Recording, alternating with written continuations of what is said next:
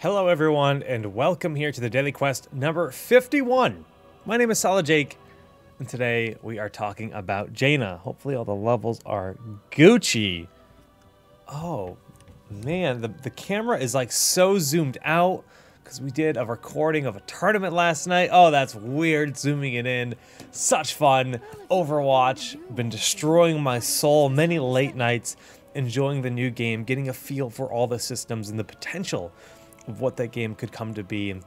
And oh, hello, cat. Oh, she's afraid. She doesn't like it when I get too excited. I get those vigorous scoops where you pick her up, and she doesn't like it. She doesn't like being scooped. She likes to jump on up on her own accord, and I'm sure she'll do that if she's given the chance. Well, today is a little bit different. Now, moving forward with the Daily Quest, I'm concerned about my capability of fulfilling daily quests to the exact standard that I've been going for when it comes to watching a lot of replays and preparing them for most episodes, building graphics to show the talents for each one. And I'm looking at something new today, a little bit more of a free-flowing, still very educational focused, but a little bit more condensed style, where we're going to go through all the options of Jaina. So we're going to tell you everything about this hero, how to play her, the styles and the different builds that work, but we're going to do it all within the game and just a website itself. This is because that once there's a lot of tournaments happening, we know a lot of the regionals are coming up, there's a good chance I'll be traveling. And last year, in similar situations, I could have been traveling for up to 5 weeks at a time where I wasn't home. So in the event that I do manage to somehow get a laptop so I can actually create content when I'm on the road, I will continue creating daily quests, but I need to do it in a little bit more of a resource efficient way, because my home setup is very powerful. I have a lot of great tools at home, and it's, you know, I've got tons of equipment that allow me to do this very efficiently. But if I am traveling and I do manage to get a laptop, I'm going to try to continue doing it in a different method, different formula. Anyways, enough rambling. I think you guys get the point. Let's talk about Jaina.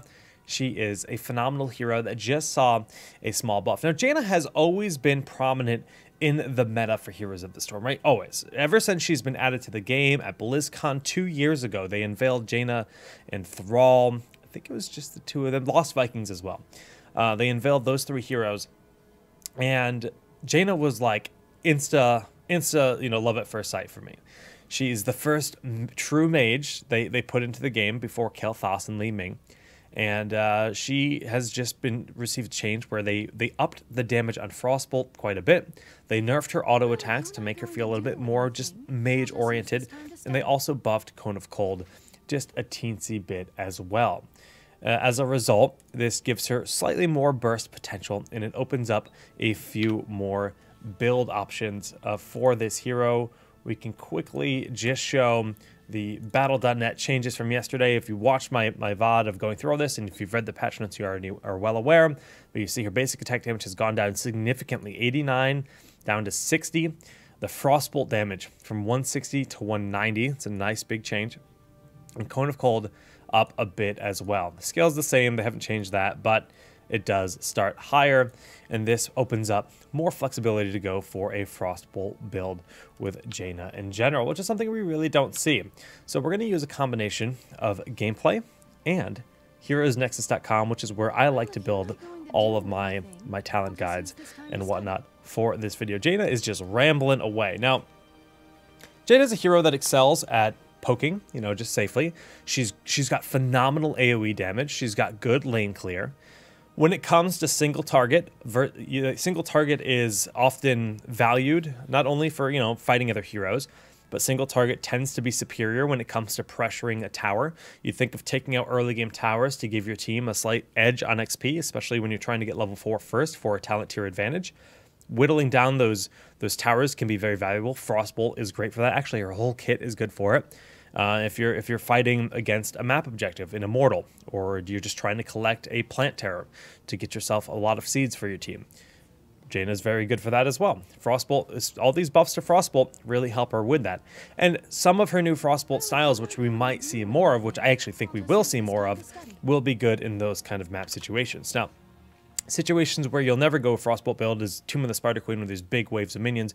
You're going to want to go more into Blizzard for sure. But let's just kind of swap on over and take a look at her talents. You know what? We're going to do that with the browser, and then we're going to talk about things in the client. Let's try that. I've never done things that way. So we're going to launch the game, and we can pull ourselves over to the browser here. And just in general, Jaina's probably one of the most flexible heroes in the entire game when it comes to how you decide you want to build her, right? I really can't think of another hero that you could see just situationally one talent changed from one game to another.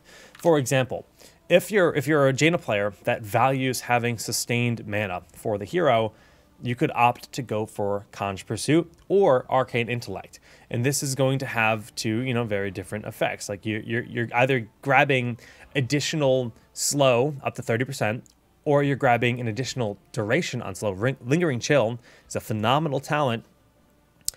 Or you're going to get your mana retention here. Or you might decide you want your mana retention at level 4 with Arcane Intellect. But you might not want either. You might just want to go for pure ham. And Winter's Reach, also another great option. So literally every single talent in these tiers are all viable, in my opinion. Ice Flows, probably not. I just don't see the value of getting the additional width on that in most situations. But Frostbitten, that's a little bit more ham-oriented. Frost Armor, if you're ever against a Zeratul or a melee assassin, certain kind of situations like that, you pretty much always want to go Frost Armor. It just has great value.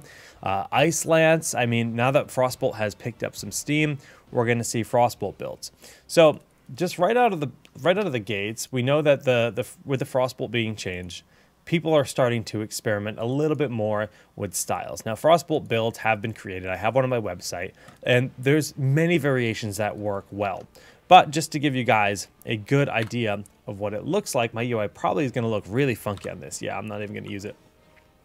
Is just the base Frostbolt range. I mean, it's pretty good, right? It's actually really not all that short at all. You think of some close attacks, they really don't have the most range in the world. You got to cast from pretty darn close to get the ability to connect. But Jaina can already poke very safely out of range of a lot of other heroes with her base range. If you opt to go for Witch's Reach, that's 30% more range. Now this is just ridiculous. She can just siege from afar and do a lot of great stuff. But what are you giving up to do that? Well, you're giving up either Lingering Chill, which has some great synergy when you're going for something like Ice Lance at level 7, because Ice Lance at level 7 gives you a 2-second reduction every time you throw a Frostbolt out on a chilled target. So the target is going to stay chilled for an additional 2 seconds. And then, so we're going to grab that. We're going to grab Lingering Chill. And then you have this, which is going to reduce the cooldown of Frostbolt by 2 seconds. At base, Frostbolt only has a 4-second cooldown. So every 2 seconds, with this ability, you can throw out a Frostbolt. And then you can add a Pierce to it. So suddenly, you're a machine gun Jaina. And this is like the Frostbolt style. Now, you can go for Winter's Reach. And it's fun. And it against someone like Li Ming, if you're really worried about Li Ming, because Li Ming does have great range, it's probably not a bad call. Because this is going to make you, very powerful. But know that this doesn't make Frostbolt any faster. It does travel relatively quick. I mean, relatively speaking, but that's still pretty easy to dodge. If that's going max range and I'm throwing that at Li Ming, she's going to juke it. A conscious player in lane in these situations is generally speaking going to be capable of dodging that in a lot of, especially when you're just going toe-to-toe in these kind of engagements. Now, once you get the slow on, things might be a little bit different, and that's when you can start to snowball a little bit more with your abilities as Jaina. But that's definitely a cool way to play the early game. It's strong. It's got the single target damage. You can start poking down the structures really nicely, and it's very good on maps like, if you think about you'd probably want to go for Lingering Chill. If you're thinking about going up against the Punishers or Immortals, where you're going to want a lot of single target damage versus the objective, I really do like the Frostbolt build. But if we're going on a map like Tomb of the Spider Queen, where there's a lot of AoE, you want a little bit more value on the lane clear, or your composition is just a composition that has a lot of wombo potential. You've got Johanna to condemn and pull them in, and you think that AoE is ultimately going to be the more valuable style for your composition rather than single target. Single target usually means you're looking to do a lot of dueling, a lot of like 1v1 brawling. That's where it's going to excel versus heroes like Zeratul, versus heroes like Vala, where you think you might need the additional brawl potential. So we're going to go in AoE build. Well, generally speaking, Lingering Chill doesn't have the same kind of value. It's nice to have the additional time, but you want more control. You want additional slow on them in a lot of situations with Deep Chill, just because, actually, I think this is probably dated, unless we go does this have the new colors? Yeah, we had to go to the PTR version. Heroes Next is a little bit behind, but it's okay. Nothing has changed in terms of where they are. The colors are just different, which is just so shiny and fancy. So Deep Chill is probably going to be your friend here. It's 30% slow, which has a huge impact. And, you know, for a long time, we saw Jaina players going for Envenom. And what is the value of Envenom? You know, that's something that people ask a lot. In what case should I get Envenom on Jaina? Where is that really going to see the most benefit? And it's when you're looking to take early game team fights. If you think that you're playing on Sky Temple and you can win a few of those shrines more efficiently by grabbing this early game power spike of Envenom. It's a 1-minute cooldown that does a lot of damage over 10 seconds, but when you're slowing them and that Envenom's ticking and you're hitting them with a few other abilities, it really does add up and helps you secure a lot more early game kills. This can net you those advantages. So if you can take those early game kills and you can translate those kills into things like control of a shrine, and that shrine's going to translate into structures falling down and suddenly your team has a level lead, it's well worth it. But if you don't think that there's enough value for the early game presence, Envenom is probably one of the lesser options for Jaina here at level 4 because it's not bad late game. It just doesn't have the same kind of effect. The Snowstorm is just additional 30% radius. So here, looking at the game, let me just reset the talents very quickly, and we can just kind of swap into the game. We're just going to grab Deep Chill because we want that, and look at the Blizzard at base. I mean, Blizzard, it crashes down. That's pretty much enough to hit a wave of minions. We'll toggle those cooldowns. So you can pretty much hit all the minions with that, you know, just about. Sometimes they space out a little bit weirder based on the way they run into the enemy minions, but you grab this additional radius and suddenly you can zone out entire pathways like this. You think about entrances to certain map objectives, like you're talking just, again, Sky Temple, talking about the entrance to the Sky Temple. Guess what? That's the entire passageway enclosed by Blizzard as it's raining down. This weirdly angled minion wave, it's going to have much better coverage, just not getting these two on the side. But it did hit an additional couple minions that it wouldn't have gotten otherwise. It's a very powerful, just for those wombo styles, you throw it with Jaina. And the other big thing is you have to remember that Blizzard has 2 crashes. So often will only the first crash of your Blizzard hit your opponent, but an additional 30% radius is really going to increase the chances that the target, especially in a retreating position, will crash down and hit them as they're trying to run away. The additional radius does get that value. Other options here at level 4, Arcane Intellect. Again, if you didn't go for Conch Pursuit level 1, you might want to go Arcane Intellect. If you're going for a build with Blizzard and you know you're going to be burning through your mana, you don't need Deep Chill. That's only 5% more slow. Conch Pursuit is honestly what I would recommend here for this style of play. Have that mana retention, collect the globes throughout the game, especially for larger maps where you're going to be roaming around, or any map really. It's just a great talent, and it's going to give her a lot more just mana retention throughout the game, and then Snowstorm. Now, this is when, again, things are always going to be very reactionary. You're always going to be picking a lot of your talents based on what your opponent's doing.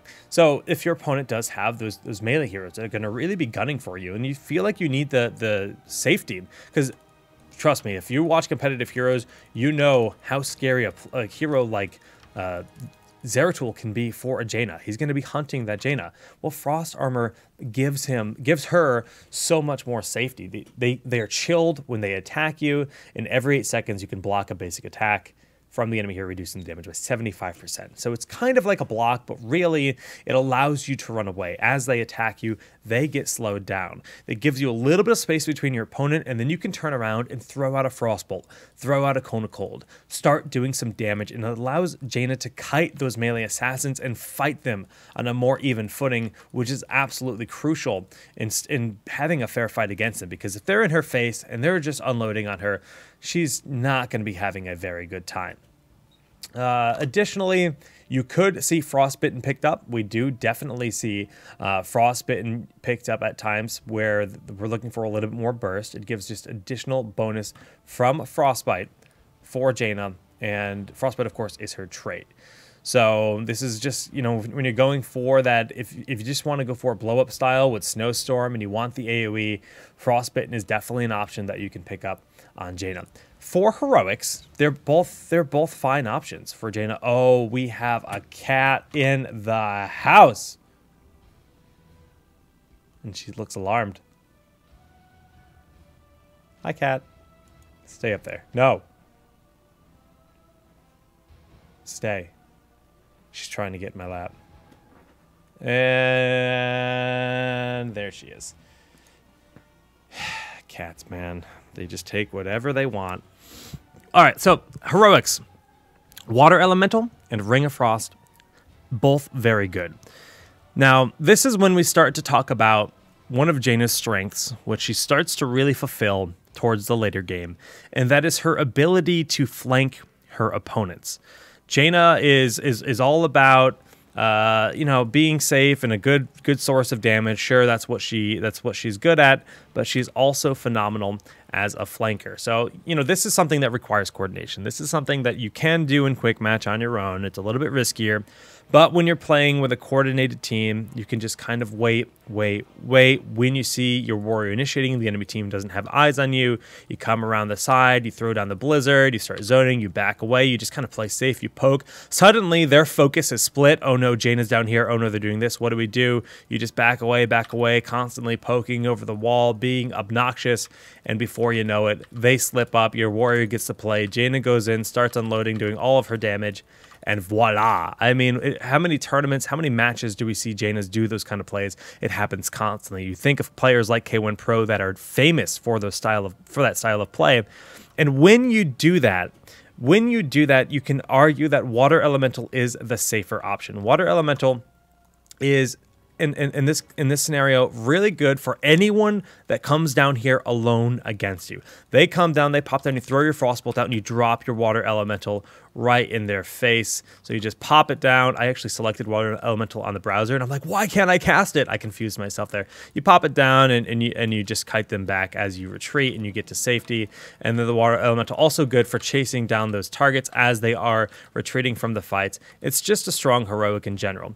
Ring of Frost, on the other hand, just going to grab random talents, is more of a wombo style. So you've got Maw, you've got Void Prison, you've got even Sundering. That's going to set up these big initiations, or Blessed Shield from Johanna. You've got any kind of control on the rest of your team, and you can land some sick, nasty Ring of Frosts that can just outright win games. Ring of Frost also has great synergy when you're speccing into Blizzard. If you go for Snowstorm, let's just reset the talents to show this off. You go Snowstorm, let's go Frostbitten, and let's go Ring of Frost. You throw it down, and then suddenly you've just got this full control. Like, there's so many scenarios where it's just like, oh, there's no winning situation. You're getting hit everywhere. You just cover all options with that combo. It's just full coverage. It's like perfect, honestly, when you do this, because there's nowhere to go, man. It's just pain coming down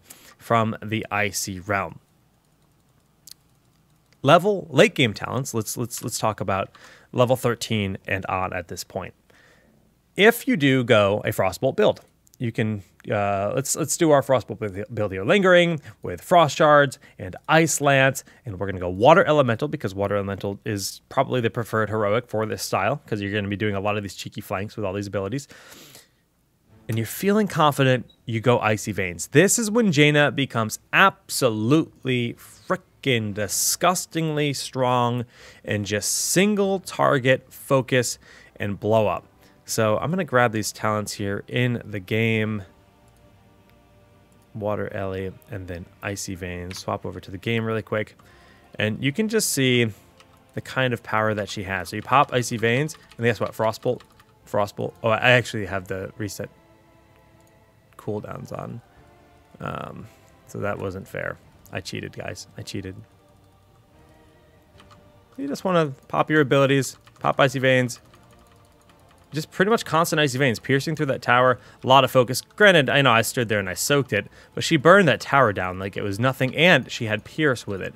So that's damage you could be doing to 2 targets. You think about situations where there's a hero like a medic, or like a hero right behind that warrior the warrior's constantly blocking for, and you want to whittle down the target behind the warrior. This is a great way to do that because it is going to pierce 1 target. So fighting over a shrine on Infernal Shrines, you have to be careful because there's a lot of minions that are going to absorb the shots.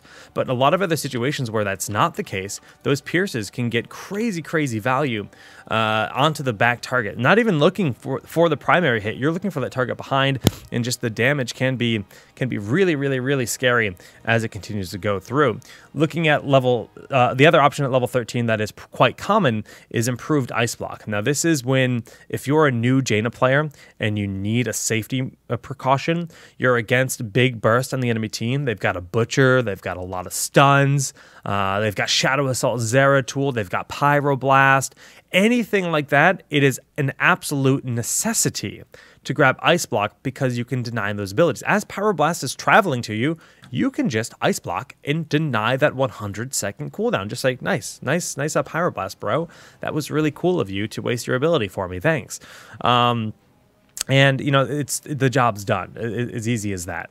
So it's very good for that. But we also have Stormfront, which is going to just increase the cast range of Blizzard. Now, the only time I ever recall seeing Stormfront used at the highest level was really a cheeky style of play where we saw Kael'thas go a Flamestrike build, we saw Jaina go a Blizzard build, and we saw Asmodan go a Globe of Annihilation build. And this trio of damage dealers sent a barrage of ridiculous quantities of damage from afar, literally one-shotting 3 people at a time, late game globes with the Flamestrike and Blizzard. It was nightmarishly powerful, and if you want to do something fun like that, go for Stormfront. Otherwise, Stormfront's a great book, by the way. Dresden Files. Anyways, improved Ice Block and Icy Veins are going to be your go-tos. Icy Veins when you're going for the machine gun style. It's not a necessity to go Frostbolt build for Icy Veins, I should point out. It's good no matter what. That's when you're feeling like you just want to bring the pain and you have the safety to do so. But if you feel like you need the sustain, this is the best defensive option in the game for her until level 20. So improved Ice Block is quite valuable. Moving down to level 16, obviously if you're speccing into Blizzard, you want the 3rd crash down. This is great. This is a great talent, but it's hard to pass up some of these other talents. Northern Exposure is essentially Hunter's Mark, but it's 2 seconds of AoE Cone of Cold. Now, damage done by Cone of Cold damage by Cone of Cold are also afflicted with Vulnerable, increasing the damage taken. So you want to open up. You want to pop this Cone of Cold down. These enemies now become exposed for 2 seconds, and then all your damage is going to do a lot of extra damage. So Northern Exposure is very common, but you're against melee assassins. You're against people that are constantly chasing you down. You can't forget about Numbing Blast. So you can cast this out, and it will root chilled targets for 1 second. Now this means that the target has to already be chilled before you cast Numbing Blast, or else they won't get rooted. So if you open up with this, it won't actually benefit with the root on that target. It must have the chill affected on it first. Ice Barrier is a fun talent. It's a cool idea, but it really just doesn't feel that good compared to everything else. And I really do advise against it in most situations. And last but not least, we have level 20, where I'm going to tell you 90% of the time you should be selecting Bolt of the Storm. Bolt of the Storm is just too darn good to pass up. Its safety, its late game kills mean so much. And level 20 death timer is like a full minute. Using Bolt is 70-second cooldown. So if you can stay alive for a cooldown, rather than being out of the fight for the same amount of time, I think that cooldown is well warranted when you consider that. Now, arcane power is a cool idea. It is. And if you went like a full Blizzard style where you're casting from afar and you pop arcane power, you might be able to make a cool power play. Maybe, but Bolt just is too much of a power option in general. Can put you in position aggressively, can put you to safety defensively, and it's just too valuable. If you go for full Frostbolt build and you're just looking to have a good time, grab Wintermute, because your Water Ellie is going to be shooting at Frostbolts just as fast as you, and it's going to actually seem ridiculous. But again, water elementals are focused down a little bit easier than you would think, and it's not always the safest option to go for. Still a fun way to play the game for sure, but Bolt is just the way to do it. So you should be grabbing Bolt. You should be grabbing either Northern or Numbing. I tend to like Northern with Ice Block. This is one style of build here. Obviously, you can find a bunch of options, a bunch of varieties of Jaina builds that I have on my website, solidjakegg.com. If you want to go the Blizzard style, once again, it would look more like this Conj with Blizzard, and then often you go Frost armor. You could grab Ring of Frost in many situations. Honestly, I would probably just go Ice Block just because you want that safety with Northern Exposure, and then Bolt of the Storm. Really good, and it's a lot of fun. And just to show off one final thing within the game, as we grab our final talents, we can we're not even leveled up. Set level to 20. Woohoo! And it's gonna reset all my talents. Okay, we're gonna go full Frostbolt all the way. Water Ellie, Icy Veins, Northern Exposure, and then Wintermute. And then we're just going to pop this guy down. Pop Icy Veins. You can't even see how fast we're both shooting.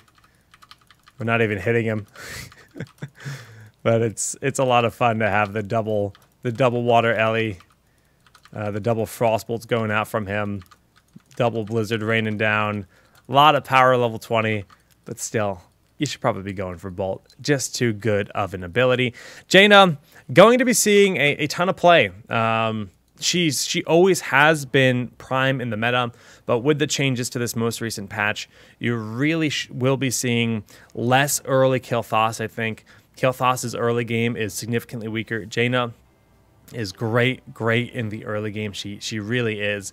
She's in a phenomenal position. She's only gotten better. The nerf to her auto attacks really doesn't affect her. Autos weren't really that meaningful to begin with. They were fine, but yeah, sure, they definitely hit a lot weaker now, but her Frostbolts just give her greater burst and greater impact when it comes to getting kills, and opens up more potential for her to go Frostbolt styles of play, which could be really fun at the end of the day. Try out the styles that exist on the guides website. I'm sure most of you already know how to play Jaina, but this is just, of course, a great resource. And remember, flanking is your friend when you're playing as Jaina. In a lot of map situations, when the enemy team is pushing with a Dragonite, you want to look for those flanks to really catch them off guard, because not only does Jaina provide a lot of damage, she provides massive slows. And those slows give your team huge options to push in and take a huge edge on the fight, especially at level 20 when you have Bolt. You can get out of a lot of bad situations, and a huge Blizzard from behind enemy lines that you're not expecting can really turn things around. That's also when Numbing Blast comes in to be a great resource. When you have to turn around, you have to escape. Numbing Blast is just going to give you a lot of additional space to get away if you don't feel confident in getting away from grabbing Northern Exposure. That's going to give you more burst, but less safety. And it all comes down to how confident you are with your own positioning. And Jaina just has so many flexible talents that provide various options for that style of player. Do I want aggression? Do I want defense? And there's pretty much an option in every talent tier that offer something of that nature as you move forward. Make your own build, try it out, try out the builds on my website itself. And once again, solidjakegg.com/guides if you want to be specific. And good luck in the Nexus. Please hit the follow button, subscribe, and GG's, everyone. I'm going to go play some Hero League for a change in just a moment. So I'll see you there.